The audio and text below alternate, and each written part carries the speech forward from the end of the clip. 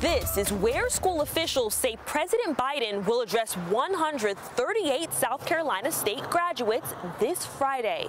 Interim President Alex Conyers says this moment is a historic one for the university. This is an exciting and historic time for South Carolina State University. School officials say they are hard at work getting things in order for the president's visit. Landscapers and other workers have been beautifying the campus.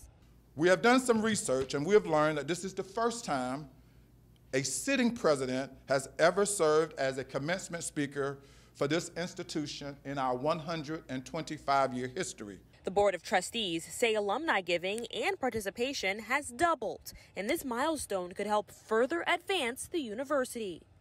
This fall commencement is historical for the university, which I believe will be a major propeller for our university to make alumni and citizens of South Carolina proud.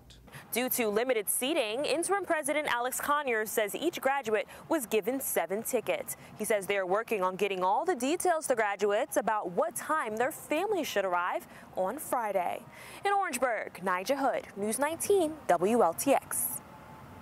All right, very exciting. Thank you so much, Nija. Now we're going to have full coverage of President Joe Biden's visit throughout the day on Friday. You can watch it all right here on WLTX. We'll also be streaming it live online. You'll also make sure you need to download our app before then. And of course, check out News 19 on YouTube as well.